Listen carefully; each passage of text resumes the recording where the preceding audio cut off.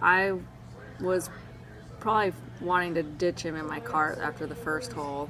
We played at Craig Ranch, and the first hole kind of goes a little uphill, and you can't see the bottom of the pin. And so we're in the fairway, and he hits his shot, and he hits it like right at the pin, but you can't see it land because the green's elevated. And he puts his club down in the bag and looks at me, and he's just like, "I hate hitting it dead perfect every time." And I was just like, 17 more holes. I was just like, who is this guy? This guy is such a tool. And so we drove off, and then the third hole, I hit it into the fairway bunker, and I asked him, like, hey, like, obviously he's on the Nationwide Tour, he's pretty good.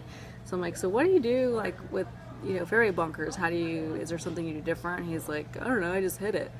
And I'm like, oh, genius over here. Great like, insight, never thought right? about that before. And so after that, I was just it just kind of validated why I wasn't dating anybody, and I had kind of made up my mind that I was just gonna marry golf and pursue the Lord, and he was just very annoying. And so the next day we went to NASCAR to pick up our passes, and he found out that I was a member at Lakewood in Dallas, and he's like, hey, why don't I get your number and we go play sometime? And at that time there was a little filter in your brain that filters your words, and I had removed that.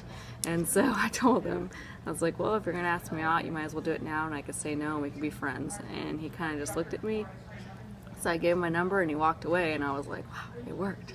And so come Monday, he called. He didn't Facebook stalk me or text me, and he was like, hey, you want to go play some golf? And so I'm like, okay, well, I guess I'll give him a second chance. And he was a little less annoying, but we got through it, and he magically forgot his rangefinder, which to this day I think he did it on purpose. So of course I had to see him again, and then just started hanging out and went to his birthday party with his family, which was a little quick for me, but I did it. And then pretty soon I was at Q School, and we were going through a Bible study, and not even like a year later we were married. So what was your secret in bouncing back from the initial rebuff there? Well, she was a member at Lakewood at the time, and as a guy who grew up in the south part of Dallas, Lakewood is looking pretty good. Nice and track. Really nice track, yeah. And so I thought, man, that'd be cool to go play. And she is my age and a good player. I'm like, it would be cool to go play and hang out. And I didn't think anything of it at the time, but